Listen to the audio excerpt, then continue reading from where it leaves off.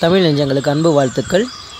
இன்றைய பதிவில் இதய அடைப்பு ஏற்படுபவர்களுக்கு மிக எளிய முறையில் வீட்டிலேயே செய்யக்கூடிய ஒரு வைத்தியம் இருக்கிறது. அது என்ன என்று பார்ப்போம்.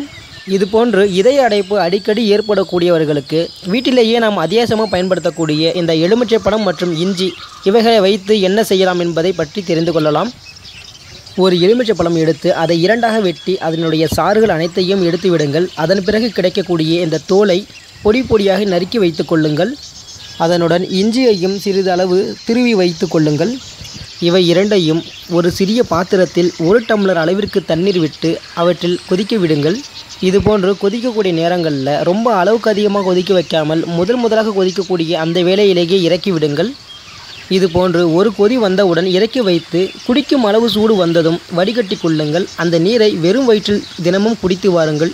இதுபோல் 30 நாள் குடித்து வருவதன் மூலமாக எத்தனை அடைப்புகள் இருந்தாலும் காணாமல் போய்விடும். இந்த தகவல் உங்களுக்கு பயனுள்ளதாக இருந்தால் நீங்கள் விரும்பக்கூடிய ஒரு நண்பருக்கு பகிர்ந்து கொள்ளுங்கள். மேலும் நம்முடைய சேனலையும் சப்ஸ்கிரைப் செய்து கொள்ளுங்கள். நன்றி.